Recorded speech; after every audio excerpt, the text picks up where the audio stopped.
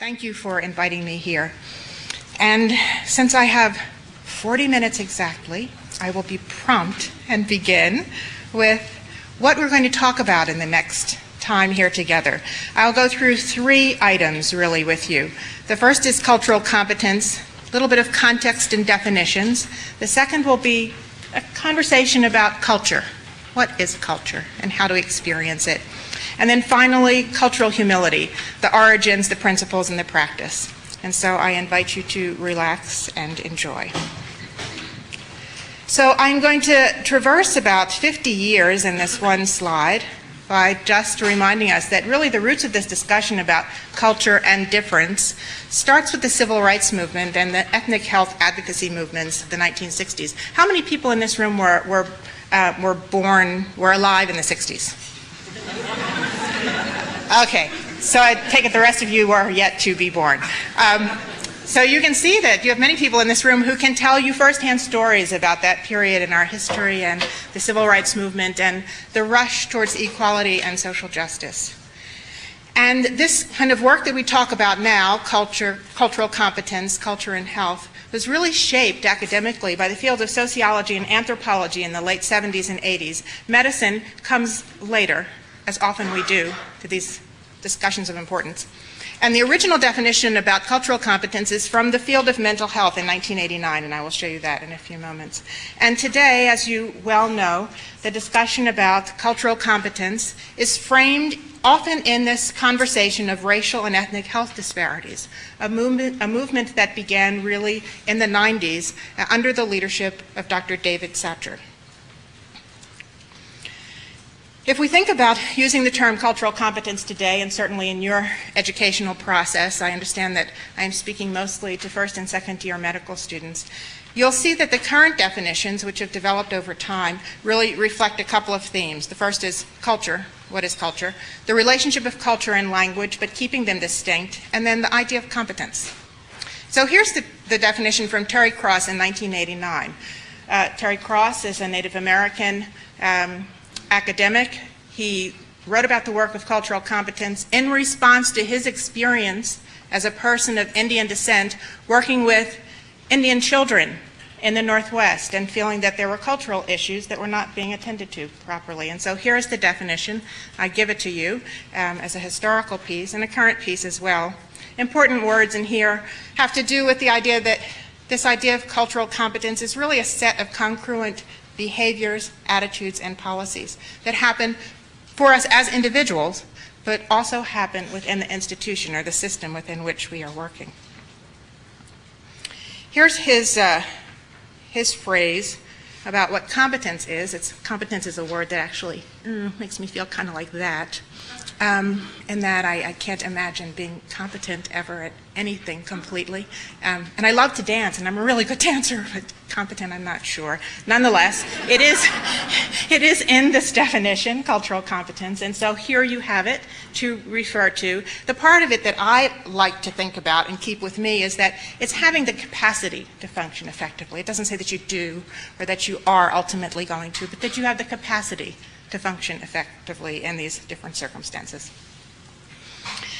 So the 21st century themes, now that we've jumped through about 50 years of history, to remind us that we think about cultural competence and think about culture in broadly defined terms, that culture and language are intimate but they are independent, and that the rationale for cultural competence and the rationale for your learning this work and using it in the room with every patient that we see, because of course every situation is a cross-cultural situation, is really now being described in the context of health policy and practice as we move towards being a society where we can eliminate racial and ethnic health disparities.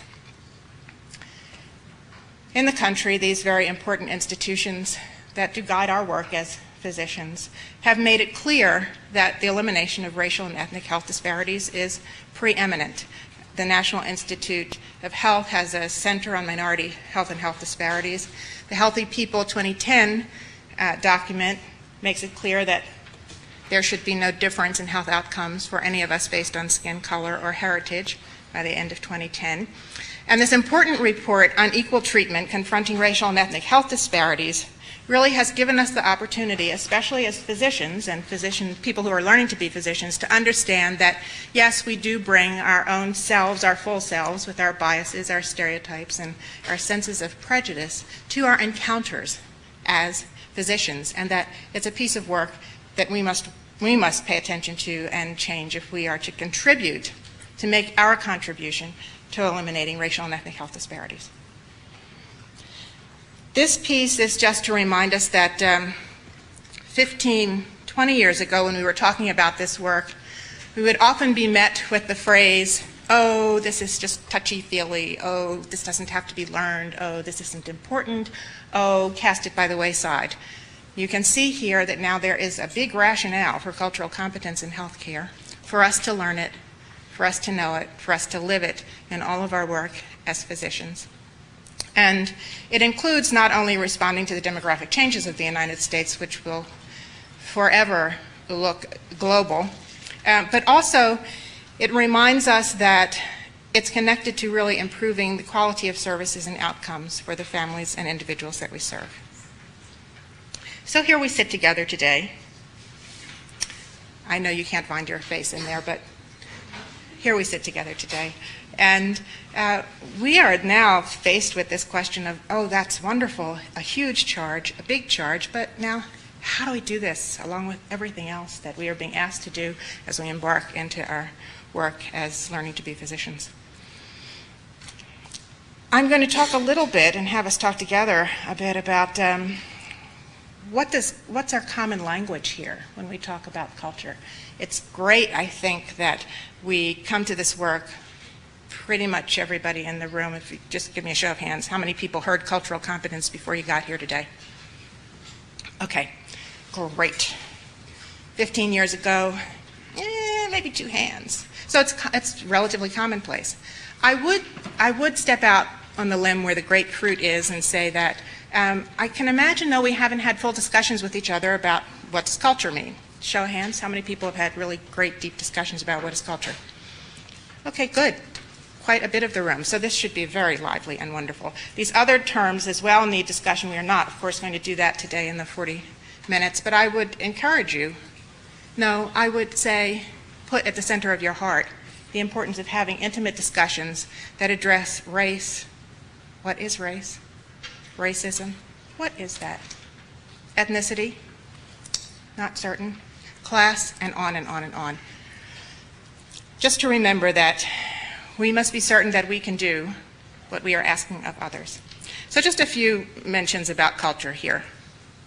Here's a very academic-y definition of culture: integrated patterns of human behavior that we learn and include all of these dimensions that you see on this slide for different groups. Here's one I like better. I'm going to read it out loud. It's from literature. Culture is a society's style, its way of living and dying. It embraces the erotic and the culinary arts, dancing and burial, courtesy and curses, work and leisure, rituals and festivals, punishments and rewards, dealing with the dead and with the ghosts who people our dreams, attitudes toward women, children, old people and strangers, enemies and allies, eternity and the present, the here and now and the beyond. Just a sense of culture.